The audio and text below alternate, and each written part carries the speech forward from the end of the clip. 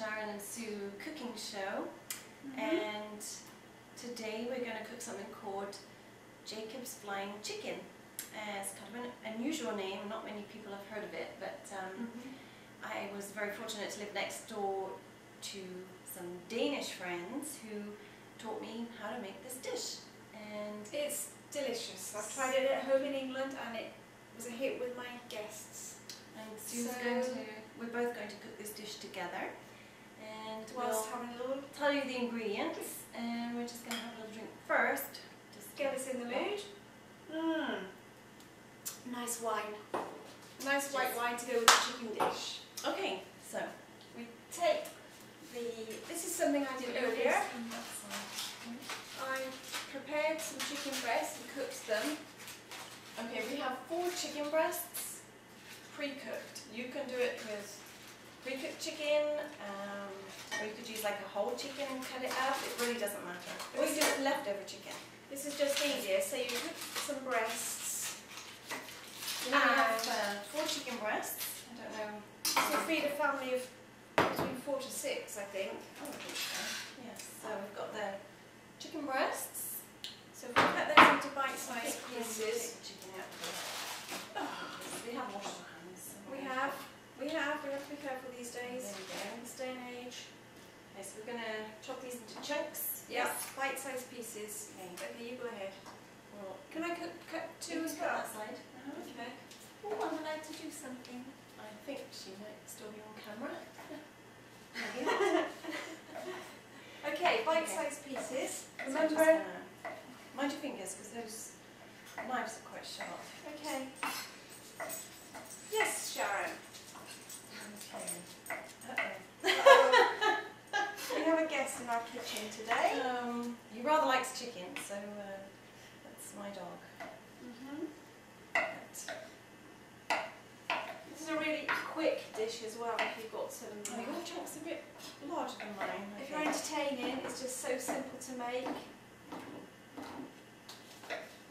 Yes, that's a nice thing about it. It's very quick. Most people like chicken, so I do hope you're on this. Okay. Right. How's your chunks? Mine are good. Mine look a little bit neater than yours, I think. You still going to the gym? Yeah. Your chunk's getting bigger. I think I'll just help a little bit there. Right. Some rather large bits over there.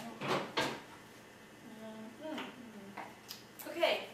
Now we take a 9 by 13 oven-proof pan and we put the chicken pieces evenly over the bottom. Like this. Here's all the chicken, and Guinness is watching this. Just put them, just in case any miss the dish, and then it'll be gone. Okay, like to spread that around. Just shake it so they're evenly over the bottom of the pan. And then we have 3 bananas, I think would be good for sort of 4 or 5 guests for dinner. So we peel the bananas. Okay, so 3 bananas. That's 4 pieces of chicken, cooked chicken breast, and 3 bananas which we cut vertically. 3 bananas. 3 bananas, 1 more skin. Okay, Can can I have another knife, please? It's handy if you have a bin very close by. You can use the same knife as the because the chicken. chicken's cooked. Yes. Right, so we cut them vertically. It's a very straight banana, isn't it? It is. Actually, I've not seen... No, look at that, really. Okay. Okay then. So, vertical. Oh, mind your toes. Careful, they're very sharp, you We'll know. put this one in the wash. Yeah, that's a good idea. I'll use this one then. We cut them Okay, vertically, then horizontally, and then we lay them on top of the chicken. As so. Like this? So you don't chop them into little No, pieces? you lay them, no, 4 pieces out of each banana. Okay. And then we lay them so that it looks pretty. Or you could chop them into little pieces. Well, you could, but we're doing it as you were taught when you were living in Belgium. Okay. This is where your neighbour taught you, so we'll do it like this. Right. Okay. So when she's done that, That was perfect. we have 3 bananas was perfect. 3 bananas was perfect. Okay. Alright, may I just wash my hands? I'll wash my hands too, but I was just going to say the next ingredient is whipping cream. And we've already whipped up a cup and 1/3 of whipping cream in here, which we add the vital ingredients to give it a bit of spice. So, Welcome to my Take show. it away, Sue. Why don't Welcome you? to my show. I'll wash my hands. But Whose show is it? could you add a teaspoon of curry powder? Did you put the teaspoons out? Or not? No. I see they're not here. So I'll go get them, Okay, shall I? so we add a teaspoon of curry powder.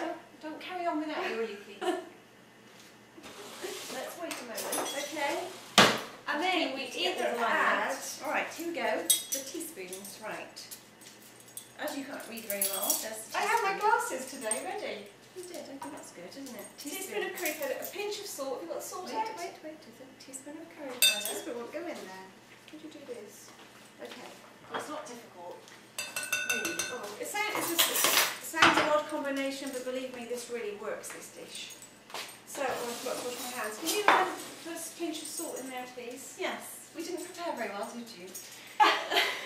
We didn't, did A you? pinch of salt, yes? Like that? Yes. Right. And then we add either half a cup of curry dipping sauce or, Curry dipping sauce. sorry, chili dipping sauce. Chili dipping sauce. Or a quarter of a cup of chili paste, which I will now trust my associate to do.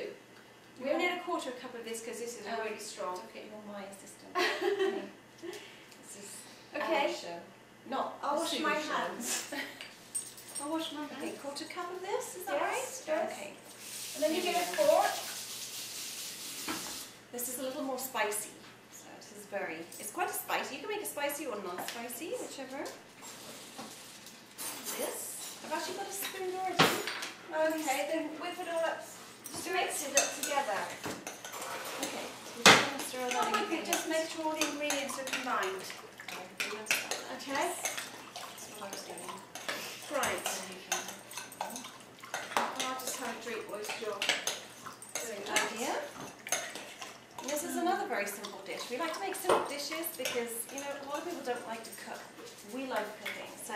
But this just looks so impressive when you put it out on the table in front of your friends and neighbours and family. It's just a very different kind of dish. If you'd like to spread that over the bananas and chicken now, please. Like now, would be Excuse nice. me, are we taking over the show now? I mean, what's going on here? I think I've we're had to taking say over good the- morning. I really haven't spent lots of money this morning. So. Okay, so we'll take the dish and then we'll pop the... Just Is as this right? Just as I said, evenly over the Am I bananas. doing this correctly? You are. Just make sure that you're doing it evenly. Evenly is the key. Okay. Do even.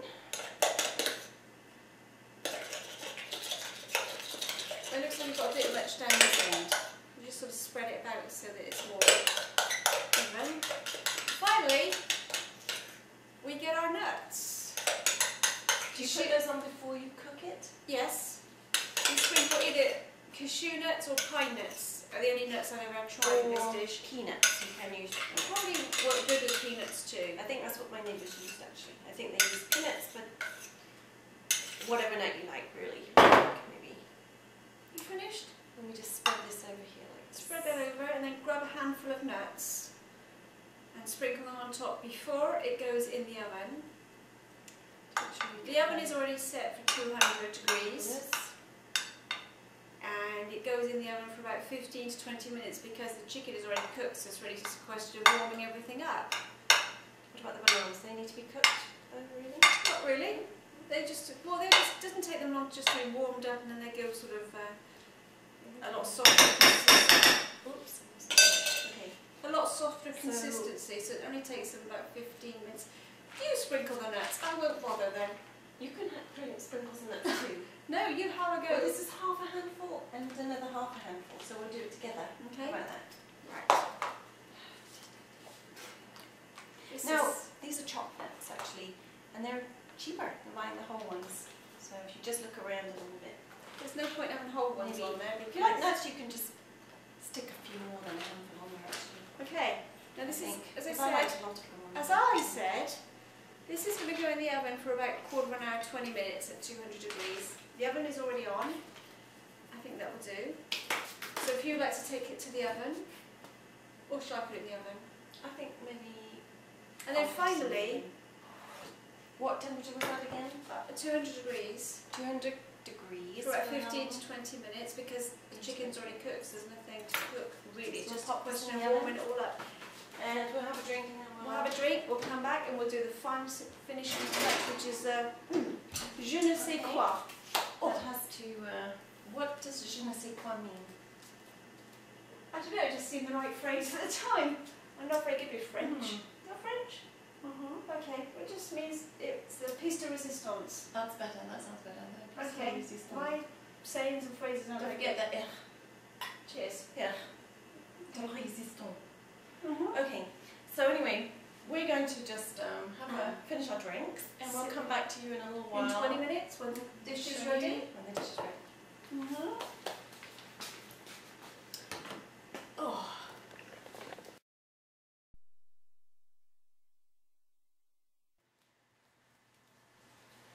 So, Nice wine. That was a nice We're wine back. we had. Okay, it is now ready. It's been 20 minutes, I think. At 200 degrees centigrade or 400 degrees Fahrenheit. And it's ready. It really doesn't take very long. So we're going to get it out the oven. It just smells so good. And what we should have done was That smells good. Okay. put some rice on top with it. So here we have Jacob's Flying Chicken. Oh, it's smell the curry and the chilli in that. It's really It's pretty. delicious. Just looks so good on the table, I think. So we have that. Then afterwards, you can, if you like, you can you get some little bits of crumbled bacon, and you can just sprinkle them on the top. And it just kind of gives it another added little bit of flavour. It's very good. Okay. And we have a little bit of history actually about this dish, which we forgot to tell you. Where this came from was the name Ove, O-V-E, Jacobson. He was from Scandinavian, and he was an air freight pilot. Who was trying to find something to eat one day and had some odd ingredients, and he just remembered the bacon from the spaghetti carbonara, and he had some chicken and banana, and he just kind of threw it together, and hence the name Jacob's Flying Chicken after his own name. That's where it came from. And you can serve it with rice. I would suggest probably rice would be good. And maybe a salad. You could serve There's with rice rice juice in there, some rice and rice salad. would be good. And that's what it looks like. My mouth is watering. Would you like to try a little? Please. Maybe? Okay. That might be a good idea. Okay, we have a fork here, so I'm Yes. just going to pinch a bit of chicken. You're going to try some and then I'll try a Put a little nut there.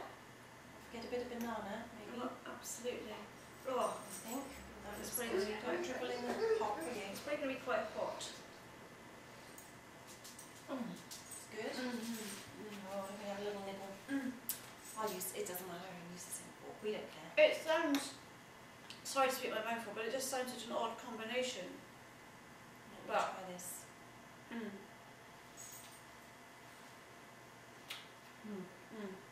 Oh, that's so good. Okay. Very good. Okay. Well, I think that's it for today.